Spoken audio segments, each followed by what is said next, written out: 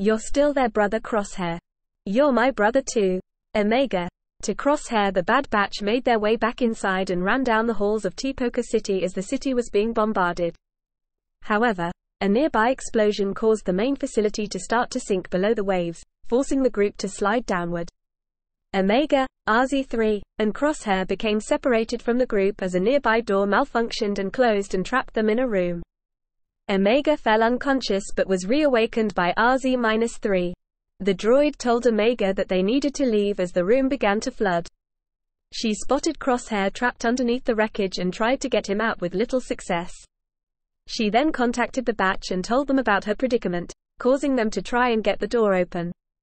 Meanwhile, with the room still flooding, Omega ordered RZ-3 to use his boosters to lift the wreckage while she used her bow to break it apart. The two managed to get Crosshair free and, with help from Wrecker, were able to escape the flooding room. A now awakened Crosshair asked Hunter what he did, and Hunter informed him about the Empire opening fire on Tipoca City. He went on to state that if he wanted to stay and die, that was up to him, before leading the squad out of the room. Crosshair reluctantly decided to follow them. The group ran down a hallway and Omega observed the many empty cloning pods being consumed by the ocean, becoming grief-stricken. Wrecker told Omega that they needed to keep moving. However, the main facility started to tilt as it sunk further beneath the water, causing the group to start to fall. Hunter ordered the group to grab onto something, holding onto pieces of the destroyed hallway. RZ-3, who got hit by debris and shut off, fell down but was caught by Omega. The main facility finally reached the bottom of the ocean and Tech led them to a safe location. The group followed Tech except for Crosshair, who was still hesitant on joining them. Omega stopped and sadly looked at Crosshair before going after the others. Crosshair, although conflicted, followed the group as they made for a more secure location.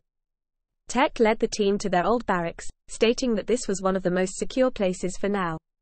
Wrecker is shocked about the emptiness of the room but is glad that their scoreboard is still up.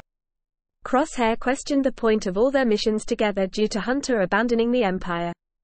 Hunter and Crosshair got into a debate with Hunter stating that blindly following orders made someone a pawn and that a real leader looked after their squad. Crosshair countered by stating that his squad was going to die due to his poor leadership. Omega interjected, saying that they weren't going to die and could escape using the tube system.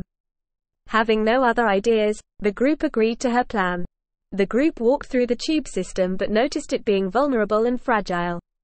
Crosshair suggested to go back but RZ-3 told him that this was the only way out. Wrecker became annoyed with Crosshair and stated that he never went looking for them and that they would have welcomed him back to the squad. Tech replied that it was Crosshair's nature to be strict and harsh and that no one could change that. The group continued on and came face to face with a sea monster. RZ-3 went to turn on the power to scare the creature off and managed to overload the electricity.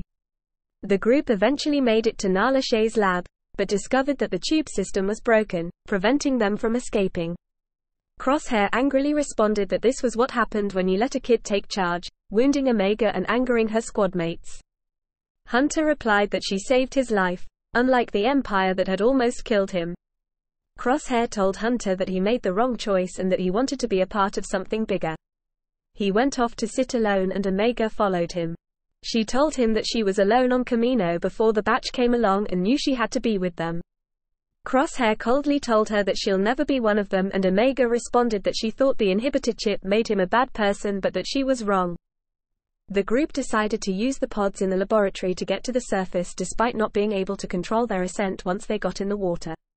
Crosshair suggested using RZ-3 to guide them and the droid agreed to his plan despite his power running low. The group planted bombs along the glass wall and got inside the tubes. Then, Omega pushed the button to detonate the explosives. The group rushed out and RZ-3 guided them toward the surface. However, Omega got caught by some debris and sunk downward, causing RZ-3 to break it apart to rescue her. He managed to do so and pushed her pod upward but ran out of energy and shut off, sinking down. Omega, heartbroken, recklessly went after RZ-3 and almost ended up drowning. Fortunately, Crosshair, using his sniper, managed to save both of them by firing a grappling hook and pulling them up. The group made it back to the Marauder and gazed out at the remains of Tipoca City. The group then told Crosshair that he could choose to come with them, but he declined, stating that this changed nothing. The group went back to the ship to take off, but Omega stopped and turned back to Crosshair. She thanked him for saving RZ3's life, to which Crosshair stated that they were now even. Omega then told him that he was still their brother, as well as hers, despite everything. She then departed with the batch and they flew away from Kamino, leaving Crosshair behind for the second time.